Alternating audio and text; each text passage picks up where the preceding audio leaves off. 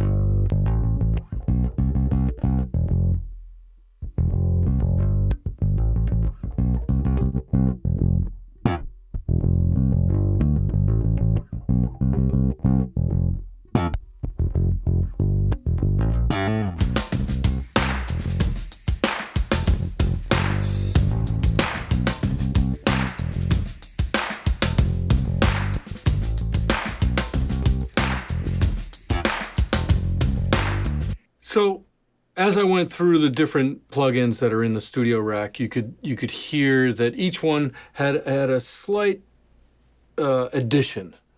sonic addition to that overall chain of that bass. And you can hear without it's one thing.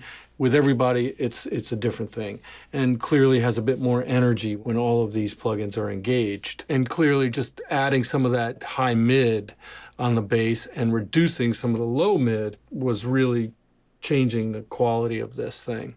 And then the Kramer tape is also adding a bit of interesting fur and air, as does the Kramer Pi. But when I add the drums, I can't help but feel I wish there was a little bit more energy there.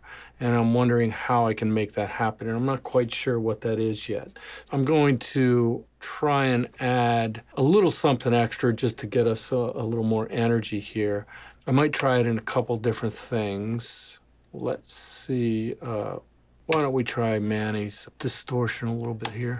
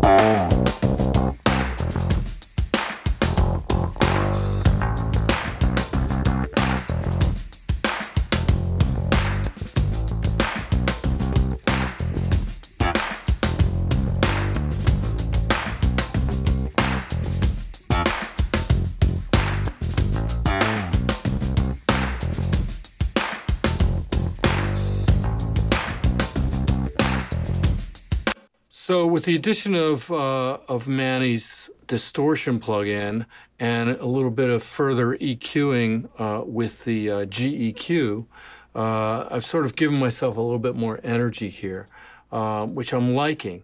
I still feel like I'm missing something, and I feel like it's sort of dynamic.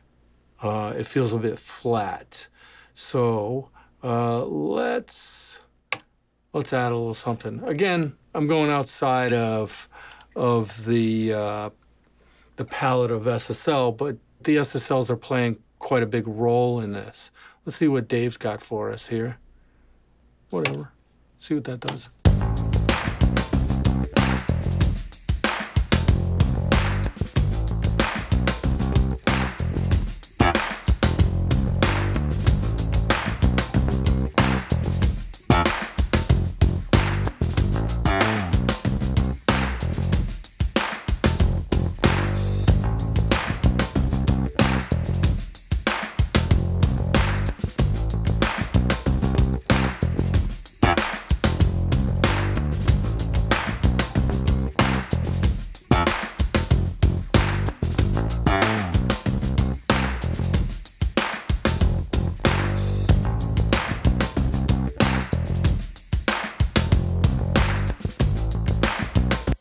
Okay, so that's kind of helping me a little bit. I don't know if we're completely done with that, but for the moment, it seems to be working and adding the thing that gives me the energy I'm looking for. And again, quite subtle stuff going on. The E channel, just a little bit of equalization happening, very, very little compression, and the filter just sort of decreasing the amount of seriously low stuff that's included there. I am pushing some bottom in a range and still shelving below it. I do that quite often to gain control. I like what the Trans-X is doing, and that's great. I'm not sure it's fully there yet, but that's okay. One of the things I really like about the Waves SSL plugin, and particularly the channel strip, is they got it right in the way that the compressor works. I love the fact that the compressor increases volume. I'm just going to loop a little section here. As I change the threshold, it adds a bit more gain makeup, and that's something that the SSL consoles used to do. I wanted to demonstrate a little bit how that works here with this bass sound.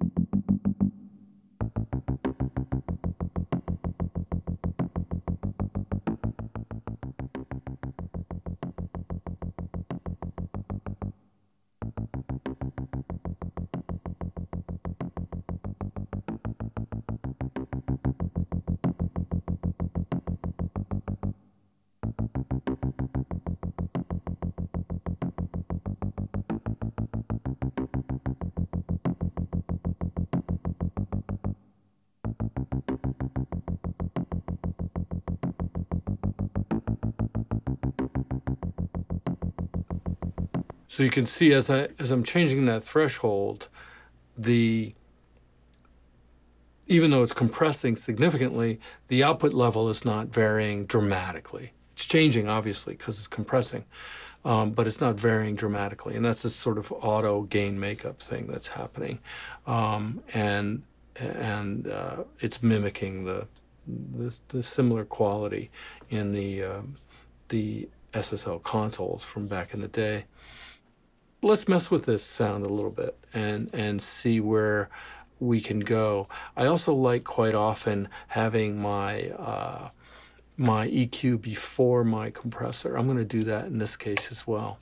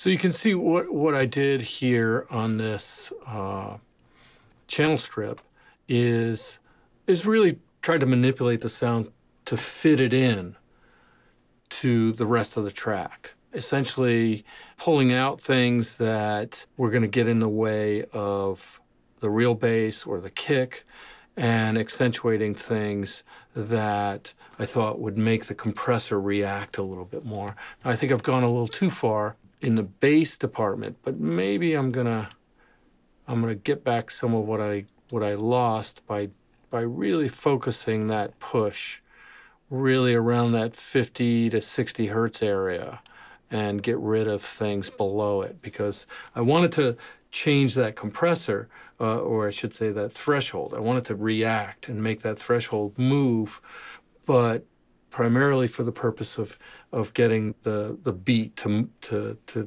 sort of pulse, right? And that's what I'm using this push for. So I'm sort of creating my own little side chain with this low frequency and then trimming that low frequency here just for the effect of what it's going to do to my threshold, because I've put the dynamics post EQ. Well, obviously, we could use this as a dynamic sidechain, and that would be a whole different thing. That's not what I'm looking to do. I want the package to do a certain thing. And then when we add that bass, we can kind of feel that it's not stepping on the bass in any way, even though it's a bass sound. It's not stepping on the real bass. Let's listen one more time.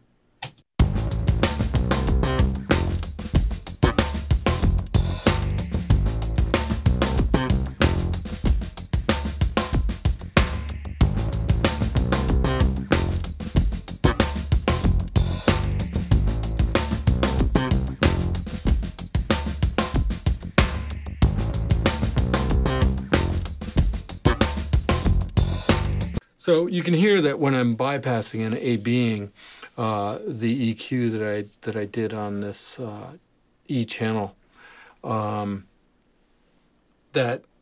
it fills up more space when it's in bypass, right? And it's kind of getting in the way of some other things. And that's exactly what I'm talking about. And that's one of the reasons why I like this channel strip, SSL channel strip, so much, because it can really dial it in and sculpt the sound so that it works within the structure of the rest of the tracks that are playing. In this section in general, there's not a lot going on. I'll play the whole track here without vocals.